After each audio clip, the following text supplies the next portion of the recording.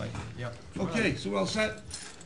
We're not all set, but I guess that's it. Well, so does this mean that the Board of Selectmen is making an official request for documents, or? I already made that.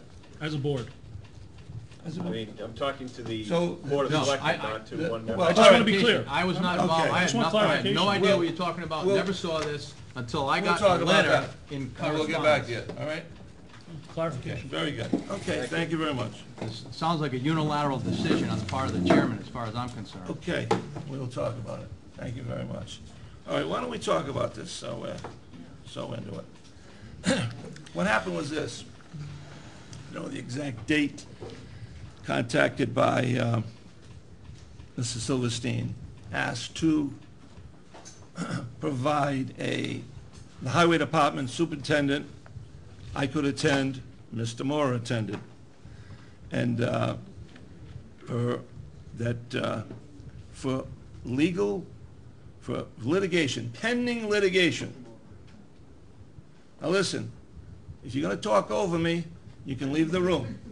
You can leave the room, okay? One more comment, I'm telling any one of you, you're going. We'll stop the meeting, you're gonna go. Okay, I'm trying to explain to you. So with that request, I contacted Mr. Richmond to get a set of plans.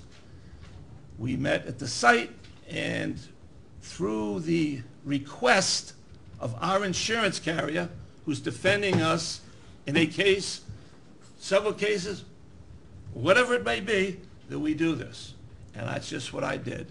I stood there for 8 hours with the town official, cones out, they did their thing, I observed, he observed.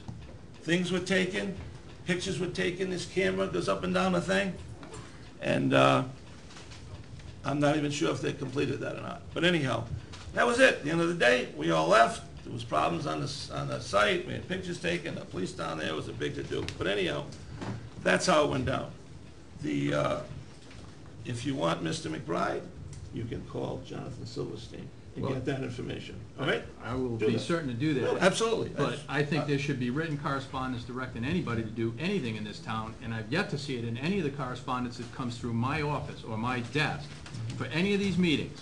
So Dave, has any correspondence come down from Jonathan Silverstein or the town's insurance carrier directing us to do that? As far as I know, the answer is no. However, I must Thank state you. as a Thank caveat you. that I'm Can I behind talk as on the my owner of that emails. subdivision?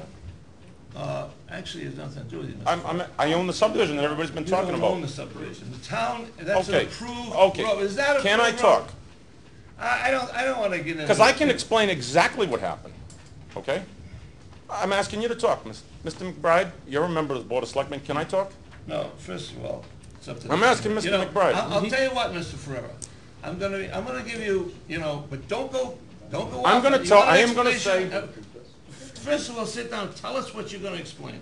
I am going to tell you We exactly were talking about what happened. Rocky Run. Phase 1. Which is already approved by Which, the town, that's right? correct. That's Which right. there are no litigation lawsuits, anything with Rocky Run 1. None whatsoever. Jonathan Okay. Silverstein will tell you that. That's the end of The the reason conversation. The we end of the went conversation. there was Listen. because Chris Mora personally This- filed a complaint this order. against my Out of order, engineer, out of order. and they had a hearing in Boston that Tuesday, and Mr. Mora had all of those plans that you requested for personal use. Cut it. Shut your